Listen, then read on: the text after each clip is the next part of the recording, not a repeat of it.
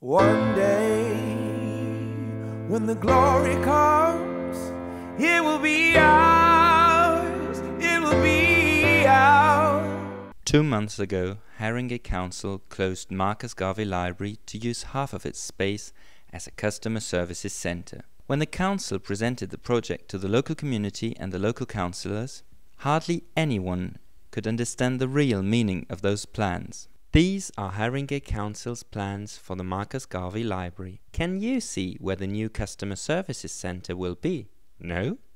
Neither could we, but it will be here. The customer services centre will be on the first floor of the library. Many people will have to walk through the library on the ground floor to get to it.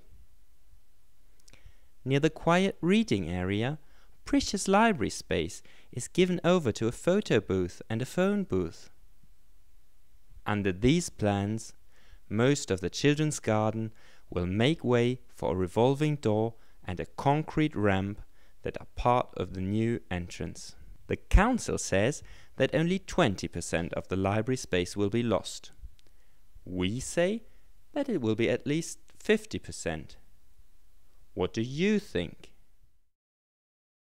On the 9th of November, the council will be considering the 57 objections to the new entrance at the back of the Marcus Garvey Library. This entrance is a serious child safeguarding risk. We want Haringey Council to think again.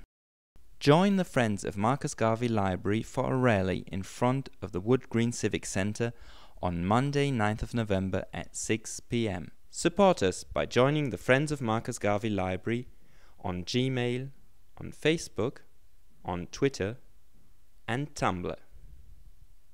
There's also an online petition on change.org. One day, when the war is won, we will be sure.